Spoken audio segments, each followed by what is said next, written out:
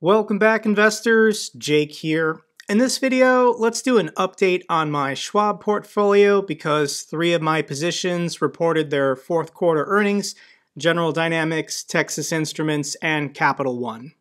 And as of right now, the markets are up. The Dow Jones is up 0.98, the S&P up 1.45. I don't know if we've bottomed out or if this is a dead cat bounce and the market will go lower this week.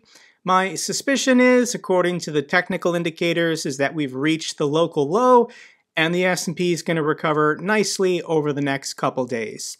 You can see from my accounts that year to date, I'm still down about 8 grand, but hopefully I bottomed out Friday, Monday, and as long as this stays green the next couple days, I should be doing fine.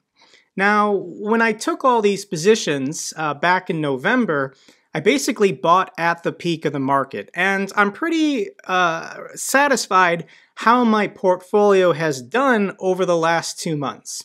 However, these 3 companies that I mentioned, Texas Instruments, General Dynamics, Capital One, I got into them because I didn't think they were grossly overvalued. However, there are lots of great, profitable, large cap stocks that I'm now interested in that have gone down 20, 30, or 40%. Companies like Nvidia, Adobe, Netflix, PayPal, Oracle, Nike, Intuit, Starbucks, Disney, Target. So now that so many other great companies have pulled back to decent valuations, I am looking to rotate out of Texas Instruments, General Dynamics, and Capital One and get into some of those other companies. I'll make those videos once I make the change. But as far as the broader market, if you guys, once again, were worried about this sell-off in the S&P, never mind SPACs, IPOs, or those high-growth stocks that don't have earnings. Companies that have earnings, companies that are doing stock buybacks, companies that are increasing their dividends, those companies are fine. Don't worry about those. But when we look at the broader market sell-off, if you were just following a technical indicator, some people use RSI, MACD, I personally use Stochastics, but they're all basically showing you the same thing of when potentially momentum in the market will switch. When the market is oversold and the shorts have to cover, people waiting for the sellers to exhaust themselves, the bulls. And I think that's what happened. I think there was a lot of selling this last month. The technical indicators kept showing selling could continue, prices could go lower. And ultimately, I'm not worried about the stock market right now, guys, because people have money. The money supply is still expanding. The Fed hasn't raised rates yet. So the money supply really hasn't contracted. Lots of people just sitting on the sidelines. They're probably buying Microsoft today. But now that the stochastics have turned, I'm just going to watch this. I'm going to watch as long as this %K line can stay above the %D. I'm going to hold on to my call contracts in my Fidelity account. If you guys watched my video Friday and Monday, you know that I'm currently holding 12 call contracts on SPY. I think I'm currently up $6,000 or $7,000, but if I can ride this back up and we can have, 3 consecutive green days, I could potentially make like $15,000, $16,000 on those call contracts. So I'm watching these stochastics. I highly recommend you use them as well. I made a video dedicated to explaining what these are, so check that out. But let's get to Texas Instruments, and this is my big winner of these 3 guys. They absolutely crushed the quarter. They put out their earnings report yesterday, and they grew revenue year over year by 18.4%. A boring company that makes analog chips, microprocessors, grew by 18.4%. And they said it's driven by strong demand from industrial and automotive makers. This is a very good quarter for Texas Instruments. However, I am concerned that the technicals won't support a breakout. So when we go into TradingView, I'm going to start using this going forward because it's pretty good, guys. The level of resistance that Texas Instruments has been experiencing going back almost a year is at this $200 mark. So will Texas Instruments on a good quarter be able to break through this 200 barrier, and I don't think it will. There was a level of support that was recently broken in this sell-off here at about $180. So let's go ahead and have red lines be level of resistance and green lines be level of support.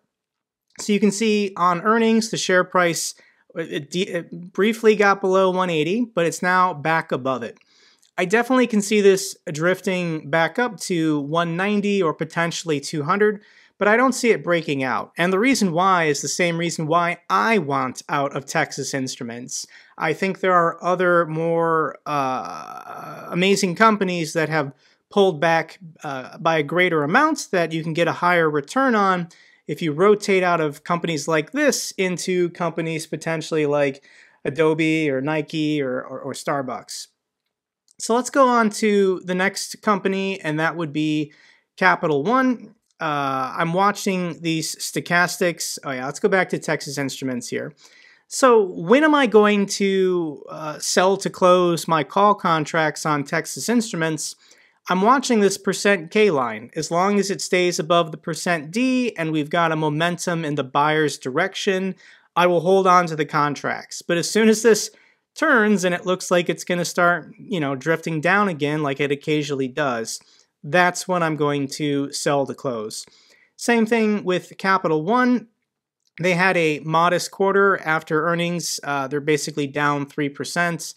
They did beat on earnings estimates, but not by much. And I think the concern is that, compared to their competitors like American Express, they didn't do as well. Tangible book value per share also grew, which is good. Nothing bad, but also nothing phenomenal. So on earnings, it is selling off. However, because the broader market is currently recovering, the stochastics show that this should uptrend. So I'm hoping on the technicals alone, this can get me back above my cost basis. You'll notice for these positions, Capital One and Texas Instruments are the one that I'm most negative on currently. So hopefully I can get back above break even before I can get out of these two positions and then rotate into something else. The final company that gave earnings was General Dynamics. It is up 1.34% after reporting. And with General Dynamics, they beat on earnings. They beat by 2 cents. That's pretty good. However, they missed on revenue projections. Their revenue actually declined 1.8% year over year. They missed by $400 million. So kind of a mixed quarter. We'll see what that means. However, similar to the other two stocks, %K over %D, stochastics are turning. So we looked at what's the current level of support, current level of resistance for Texas Instruments. Looking at Capital One, we can see that there probably is a line of resistance way up here at 175. Let's make this line red. And there was prior a very strong level of support here at 150. However, 150 probably is now a new line of resistance. So currently the share price is at 147. It's below it. If it can just get back above it, then this could be another line of support. There is downside risk where Capital One's current share price is. You'll notice there was a gap up here last April. Gaps like to fill, and it tried to fill it twice, and buyers thankfully stepped in. I still think, according to its book value compared to the other credit card companies like JP Morgan Chase and American Express, Capital One definitely trades at a discount, but as far as brand loyalty, brand recognition, not as strong as those companies. So hopefully momentum this week can get this back above my cost basis and I can rotate out. So for the chart for General Dynamics, you could argue potentially that this is currently channeling in an uptrend with uptrend lines. These are the least reliable in my opinion, so we'll add them, but we'll just make them black. And you can see that kind of it's been in this channel going up pretty nicely, bouncing up and down. Currently, good news is it is on the lower ends, so hopefully it does go up. Prior to this week or last week, you could see that there was a line of resistance here at 210. 210 looked like when General Dynamics got above it 2 or 3 weeks ago, it looked like we had broken through to all-time new highs and it was going to go higher. Currently, General Dynamics is at 208, so this is an important technical barrier. It has to get back above 210 for us to make brand new highs. Currently, we'll just make this red. Once again, red lines, level of resistance, green lines, level of support. Could it potentially trend down? Like, where is the closest level of support, you could argue? And maybe going back to May of last year at $200, this is where buyers would step in for General Dynamics. Once again, great company, growing its dividend, doing stock buybacks. Its revenue is pretty secure given that most of it is government contracts.